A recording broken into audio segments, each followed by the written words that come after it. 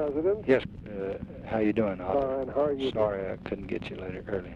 Oh, don't worry about that. I got your note on India, Pakistan, and what I'm going to try to do is I'm trying to get every guy that works on the payroll of the United States government, I think, except you, is trying to get us to hurry up and give a lot of money to both of them. And, don't do that. And I'm trying to consider it and discuss it, and I'm glad to have your views, and I think they're pretty much in line with what position I've taken and what I'm doing, and so on and so forth. But they've got the New York Times and the Washington Post and all these fuzzy liberals that are just raising hell to give some more money away right quick, and You're a great mistake. I'm not going to extend it more than 30 days, and I don't think I'll even do that. I'm going to wait and see what they do. I told them we have been begging and pleading and crying and urging those people out there to take steps to ultimately someday be able to feed themselves. And we've said now, we're willing to feed you for a while. Yeah. But they want to take their money and put in MIGs, or they want to take their money and put in steel mills,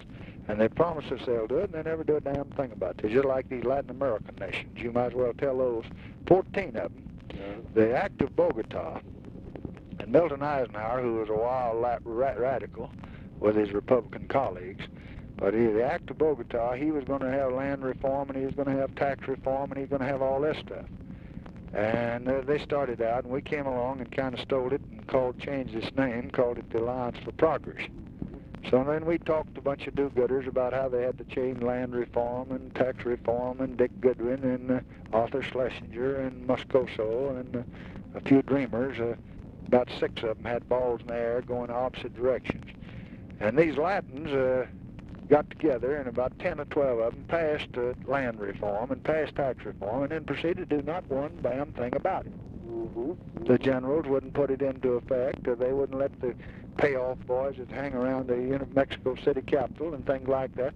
They have not put into effect one single land reform or one single tax reform. Well, anything we do will not help their system. So we pour in $600 million, and it winds up the same place. Yeah. Now we got $600 million more this year. Now I want to put it in. I'm ready to put it in. I'm anxious to put it in.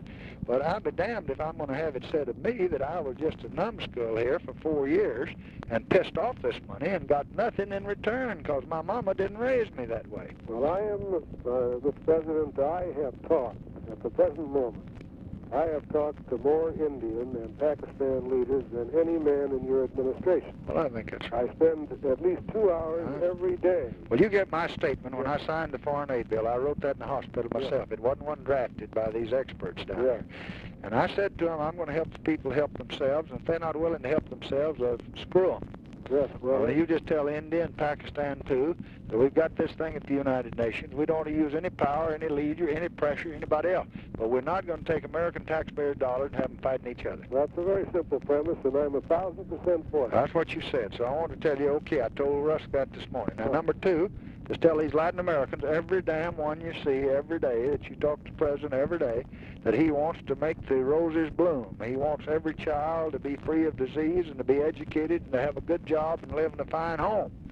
But his hopes has got to be a two-way street. You can't just marry a woman and let her run off and stay drunk all the time. She's got to come home and help, too. Now, if they're not going to do their land reform and they're not going to do their tax reform, they're going to continue to talk about it like they have ever since '58. Since '58.